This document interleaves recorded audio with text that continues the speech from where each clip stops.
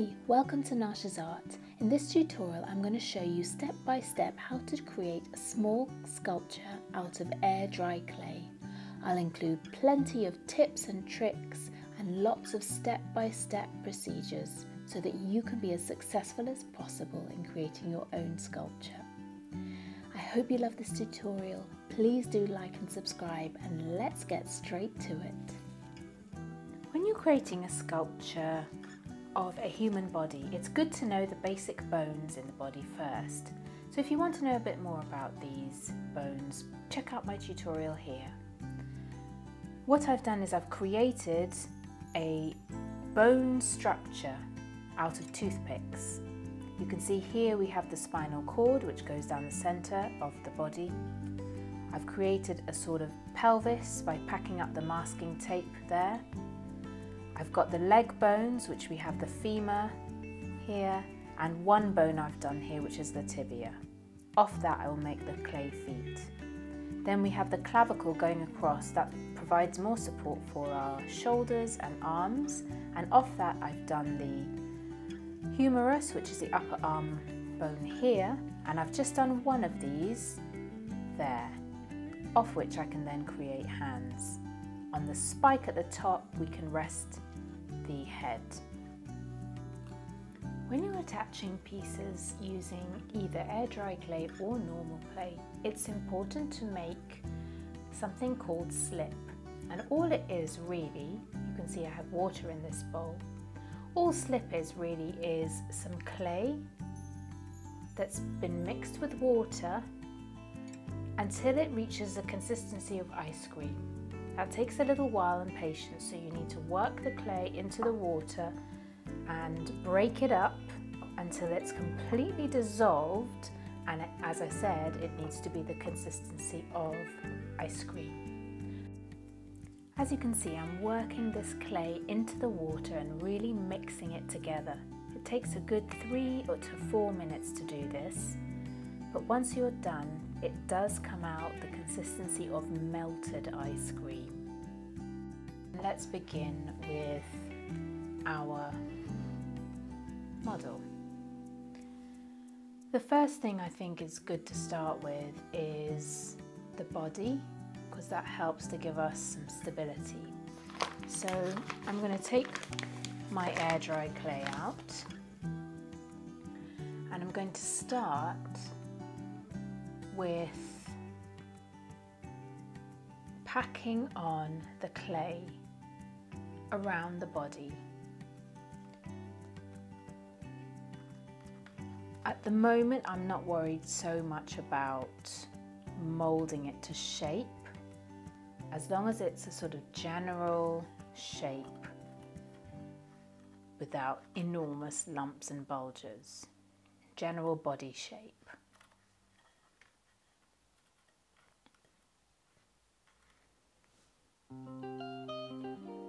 You can see I'm pulling it off here, and I'm just packing out the body.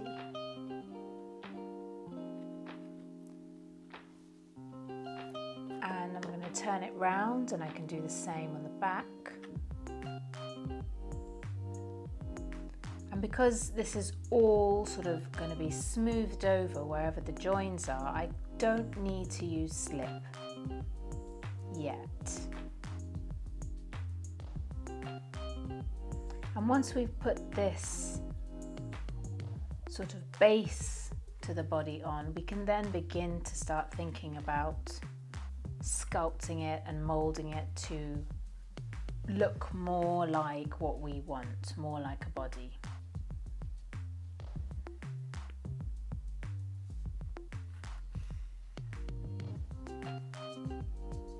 Get a bit of a lump on the shoulder there so that we have more of a shoulder shape.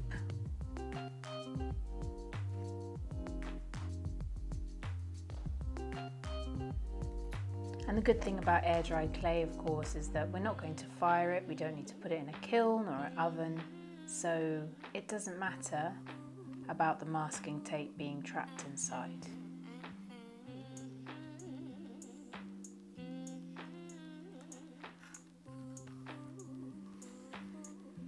going to work on the base now so that I can sit the figurine down. Again, still working over the creases where I've added a new bit of clay to secure it and make sure it doesn't crack off. Now, if you're working in the clay and you need to take a break, it's really important that your clay project doesn't completely dry out. So what you can do is cover it with cling film and a plastic bag in order to keep it from drying out completely. And you can keep it like that, nice and moist, for probably a good few days, particularly if it's out of the sun, out of anywhere very dry, in a sort of dark, slightly damp corner. Of course, at the minute your sculpture probably won't look like much, but we've got to keep packing it out. So we're going to go on to the legs now, and again I'm going to do a similar thing where I rip the clay off, and where I attach it, I'm actually going to take a tool and just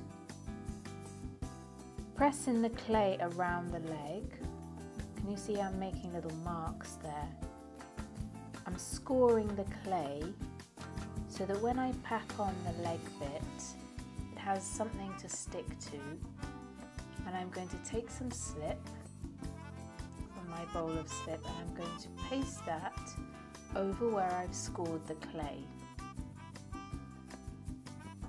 And that will help when I put on this new clay, it will help to keep it there. I might even score the other side here. And you can see how I'm twisting that around to make that thigh. There's the other side at the bottom.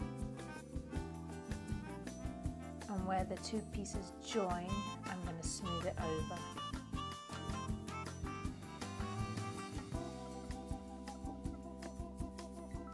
Sometimes the tools work really well for that, so I'm going to smooth over the join where the leg meets the body. Later we can turn that into the shape of clothing, trousers, whatever. But for now I just want to make sure that that join is secure so that later on it won't crack off and I lose a leg. Turn it all the way around and smooth over that joint. If you need to add more clay, take some and place it over it. There's already slip there, so it should be quite good as long as you smooth it in carefully to the rest of it.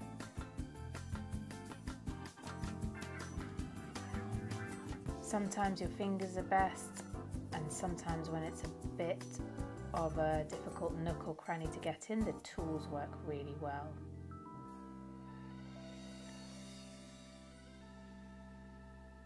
I'm going to smooth it over quite a lot, dragging a bit of the clay over the crack.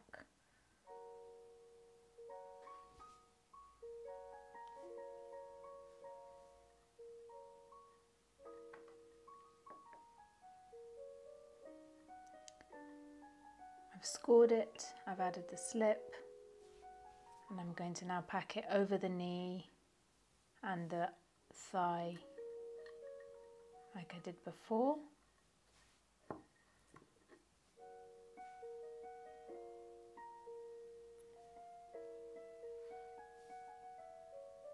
And what's good is the masking tape underneath provides a bit of security for the joint and also a bit of bulk for the knee joint.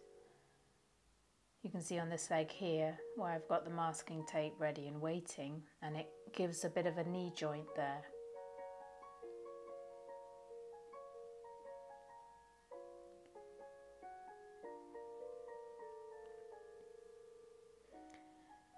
To avoid further cracking, it's also good to let your clay model dry slowly rather than hurry it along.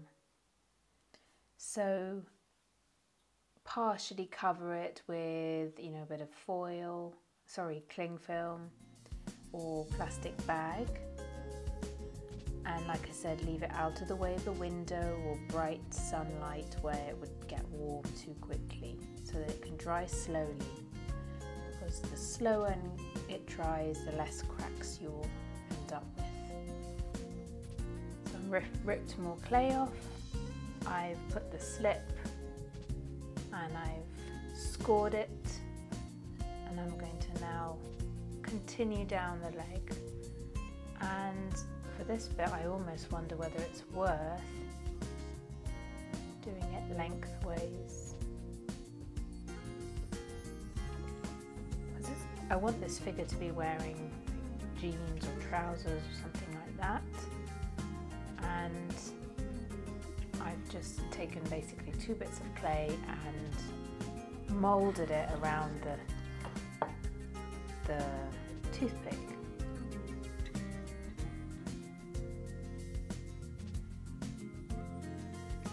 Sometimes air dry clay dries out a lot quicker than normal clay.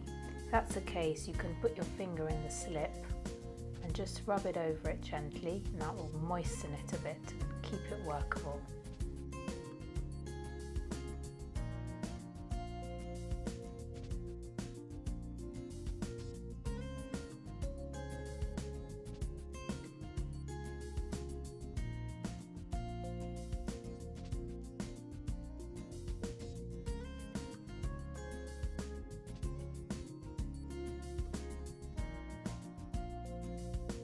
You can squeeze the clay and model it into shape at this point, as I'm doing here, but it's also important to keep twisting the model round to see what it looks like from different angles. And as you can see, back here needs more work.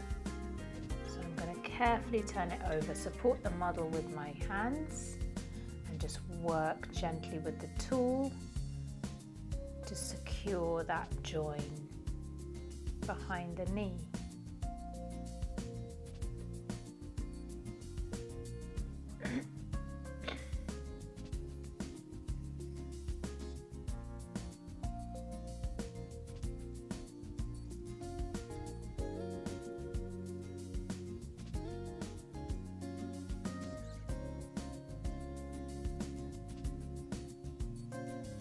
If your model was standing, you'd still do a similar process, it just wouldn't be bent at the knee. So that's always your choice, how you want your figurine or your model to stand or sit.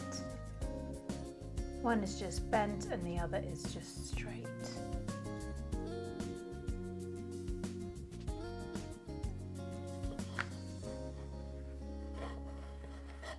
I'm going to work on the foot shape now for that bit, and then move on to the other leg. The top is maybe drying a little bit, so I'm just going to paste a little bit of slip over the top so that it doesn't completely dry out in case I need to add more layers of clay. Because we know I definitely will need to add arms on, so we don't want it to dry out.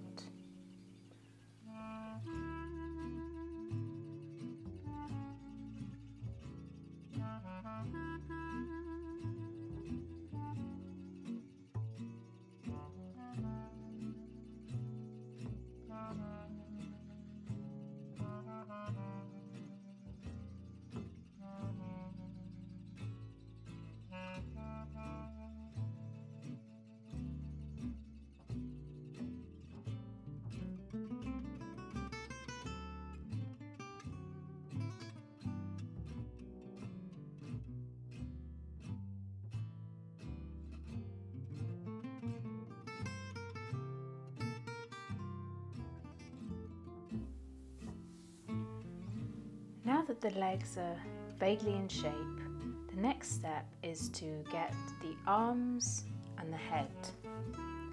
And I'm going to do those much the same way that I did the legs. But I do need to be careful because the clay around the top of the arm has dried a little bit. So I'm going to make sure that I really score it so that the arm will attach and not crack off later.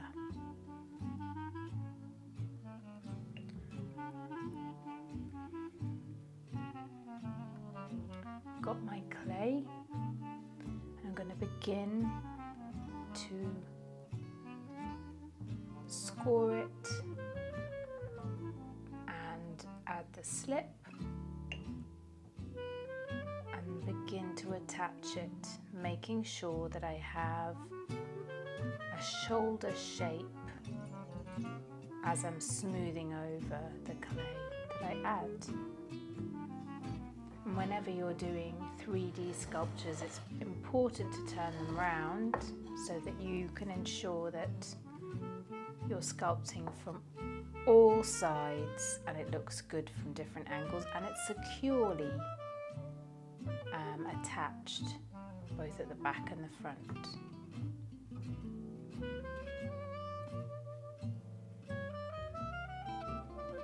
If there's lumps and bumps that are very difficult to smooth out, you can attach, as long as the clay isn't very dry, you can attach more clay on top and then smoothen that off. And the slip is quite helpful as well in doing that.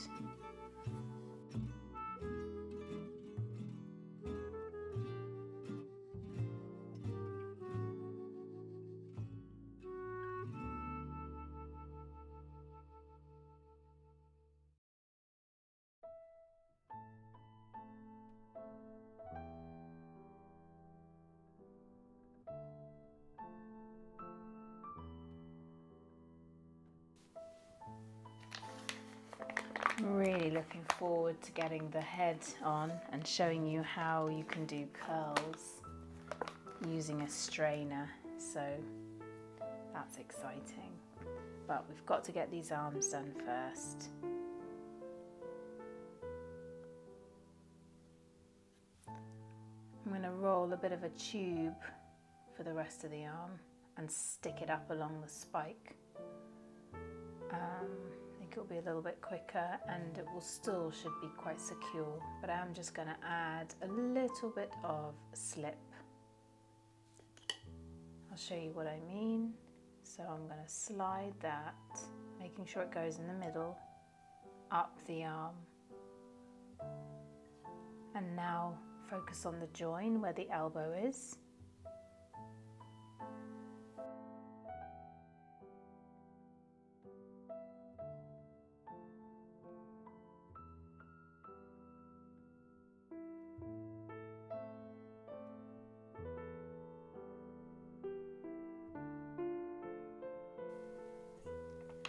And now I'm going to use my fingers to continue moulding the rest of the arm. I might have him resting his hand on his knee. That will also give a bit of strength. If we have the knee supporting the arm, there's less likelihood of the arm cracking off. So that's also a little trick you can do to help support and strengthen the figure, the model.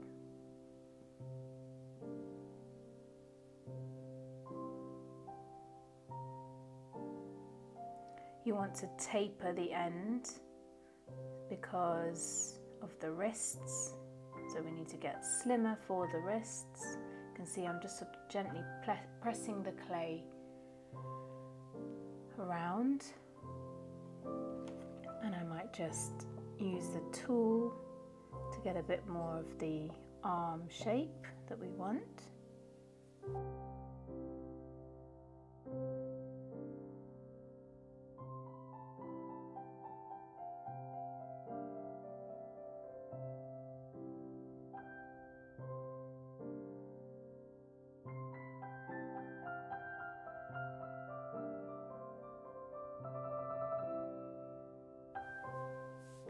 Earlier I said that it would be much safer if you attach the hand to the body, whether it's the hand touching the face or the head or on the lap or touching each other. Whatever you do, secure the hands to something that's stable, because hands and fingers are so fragile with air dry clay that they often tend to break. So you can see that I've formed a sort of flat hand shape, and now we're going to just indicate the fingers, a bit like this here, but on the other side. We know that the thumb will be in towards the body, so I'm going to make a cut there, and you can see already that looks a little bit like a thumb. And I'm now going to make cuts for the fingers, and look, I'm moving further down and I'm just making cuts. There's different tools that you could use for this, and some are better than others. And make sure you do enough fingers, of course, and then take off any excess clay. So I can see here, I've got some excess clay there that I don't need, otherwise we'll end up with too many fingers. And you can see I'm gently pulling that clay off.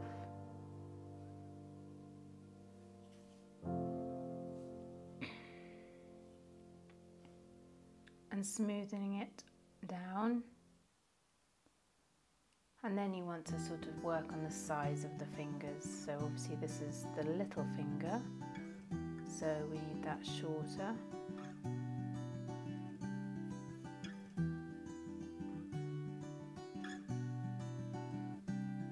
And you can model those shapes of the fingers using various tools as well.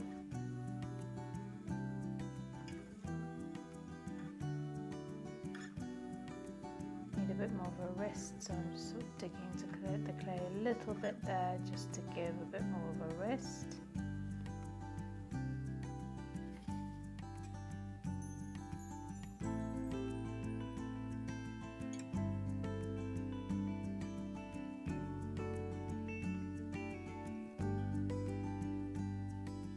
And the slip, you can smooth off any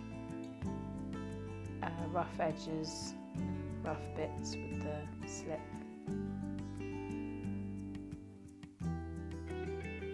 And just work at each finger until they're how you want them.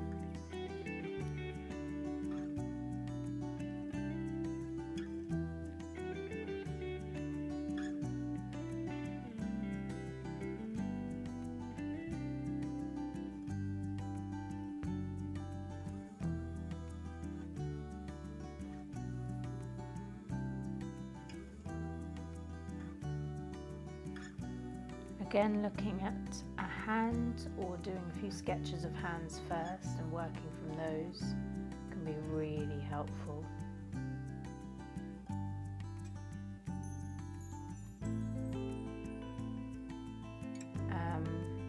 You almost think of, when you're doing this, you think about it as you're removing the space between the fingers and allowing the clay to stay there. So you're kind of digging out what you don't need, which will then leave the finger that you do need.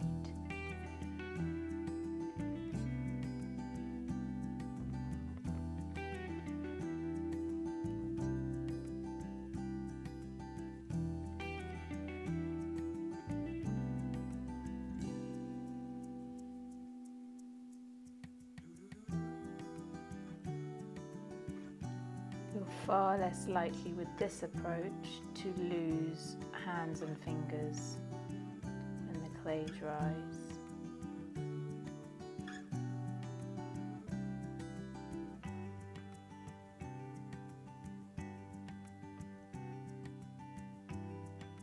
If there's bits where you've dug out too much, like you can see just on this finger. I've dug out a bit much, that's alright. You just put a little bit of clay on the tool. You see here I've got a little bit of clay on the tool, and as long as it's soft enough, you can add back in what you want. So now I've fixed the hole in the finger, and I'm just smoothing it gently over repeatedly with the tool until it looks like it's part of the finger again.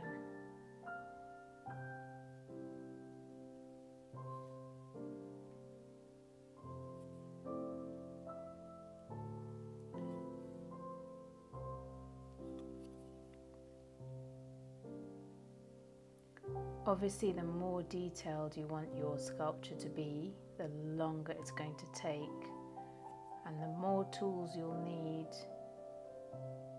to carve each little shape. But you could also do a more impressionistic sculpture, which isn't so perfectly carved, and it just gives that idea, that sense of the person and what they're doing in the sculpture, rather than this sort of intense, detailed look.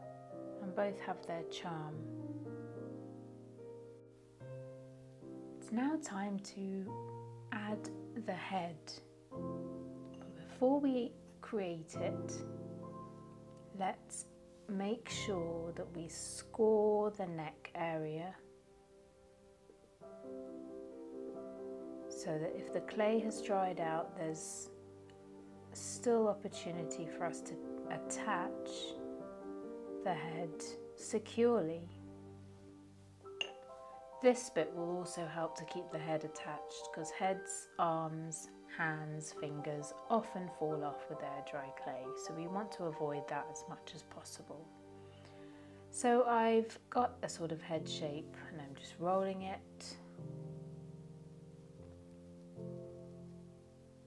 And we want to try and make sure that the head isn't too big. Generally, the human head fits approximately 7 to 8 times in the body, including the head. So we also want to get that kind of typical head shape. So it's not a ball. We want to, get the back of the head coming out where we have the brain back here. And we want to bring this bit forward where the face would be, so that we've got much more accurate head shape.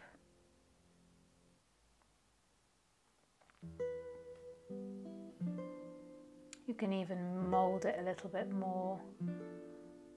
Dips where the eyes would be, nose, chin.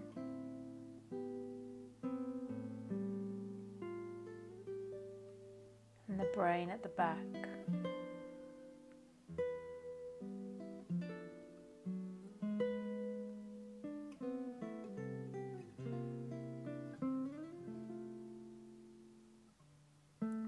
Okay, so I'm also going to slip this.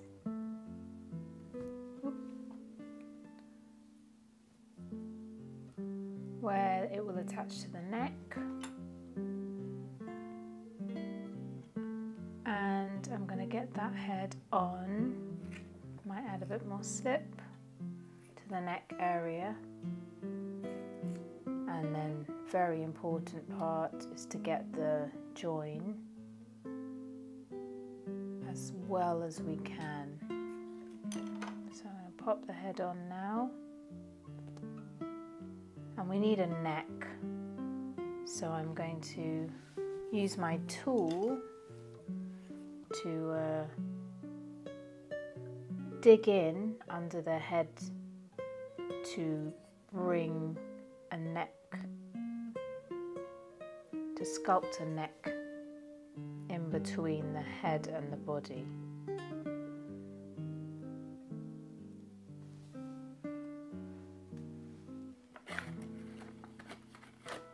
Maybe I can prop this up so you can see a bit more.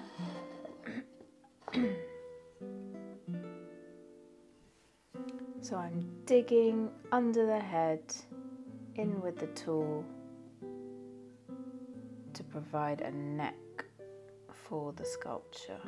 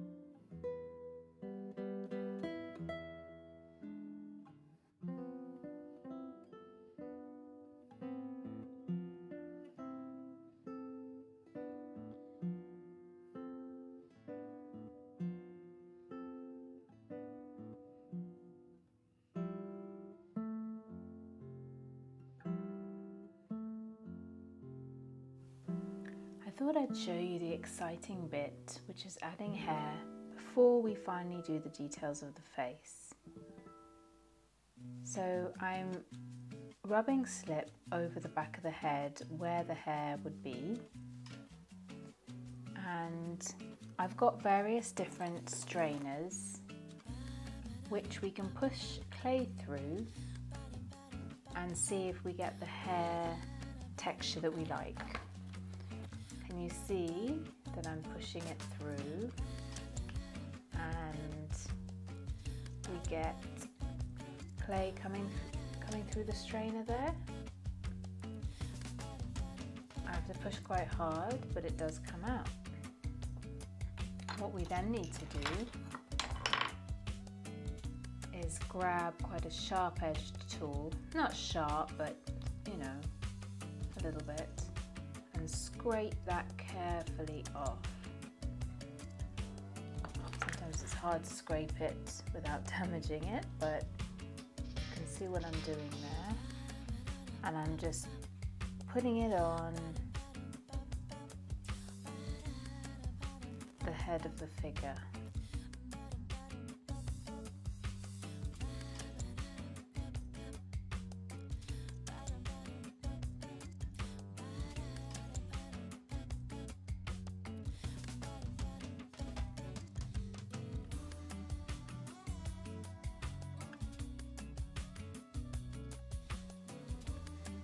These rubber tools are very useful, and again you can get them in craft shops, ceramic shops, Amazon, and they're great for making indentations in clay where you want subtle shapes. So it's quite good for, say, the face, where I want to be sculpting and just pressing shapes into the clay rather than digging out or cutting out areas. So if you can get these tools, they're very nice. If you can't, a blunt pencil could work as well. End of toothpicks and kebab sticks also do work. And you really just want to gently and carefully work into the face until you get the kind of shapes that you want. And make indentations with the eyes, like I've done here. Gently press under the nose and in the nostrils with the tip. And you'll see that the clay begins to sort of bend and mould to what you need.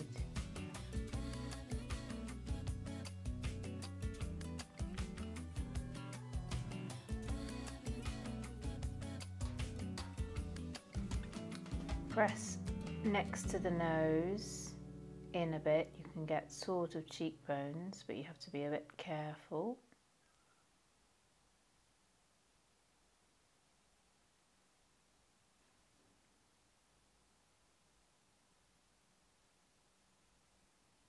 And remember, no face is ever completely symmetrical, so one side, you try to get it as much as you can similar to the other, but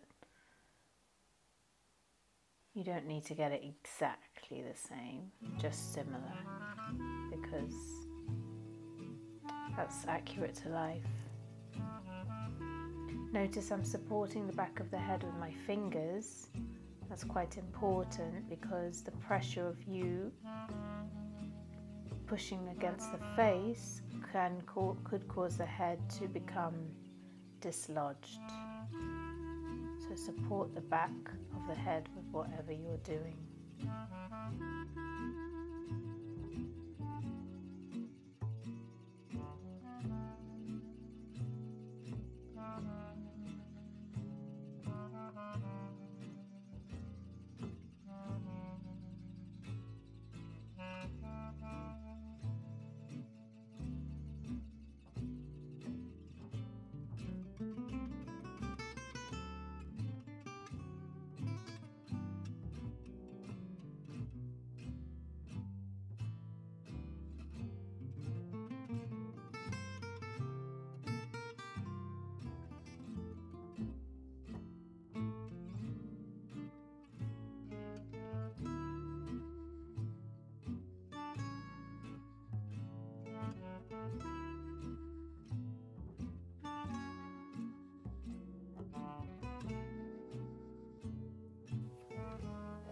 Just working the excess clay off that where I marked the top of the t-shirt.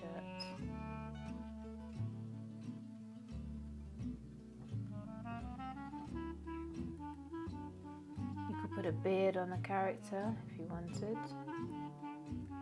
Use the same technique with the hair, with the netting, the sieve, pushing the clay through the sieve.